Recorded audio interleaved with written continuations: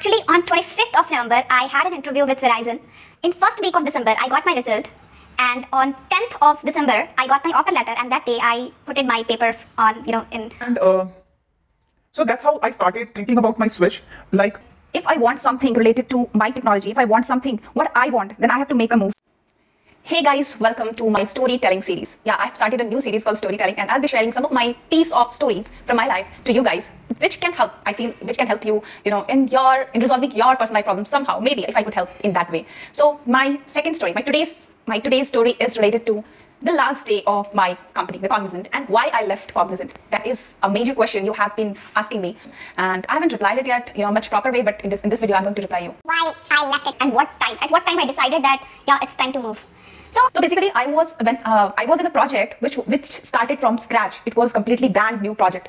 It came to Cognizant, and I was one of the the starting member. When the project was started with 5 members, and I was 5 to 6 members, and I was one of those members. Then they keep on hiring the people, and the total strength of the project was around maybe 100 or near around 100 to 200. Means like if I talk about the complete project, yeah, it was the strength was like that. Okay, if everything was that good, then why I left that? Okay, what happened, right?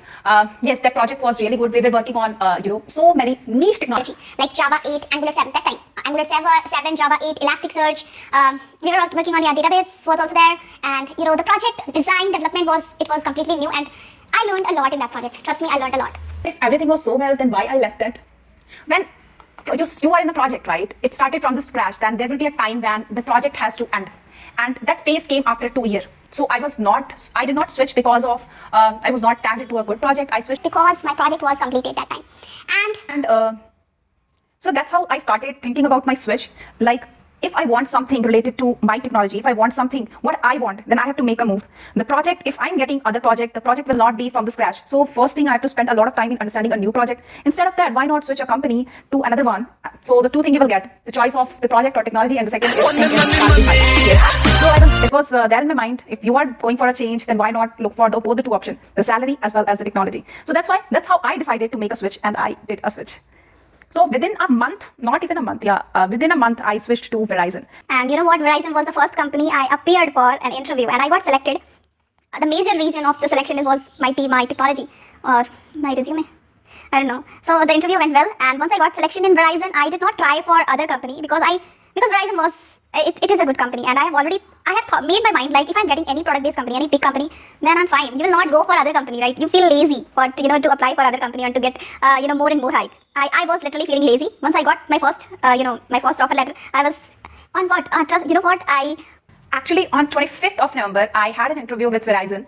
In first week of December, I got my result. And on 10th of December, I got my offer letter. And that day, I put in my paper on, in Cognizant. So exactly on 7th of December, I completed my 2-year journey in Cognizant.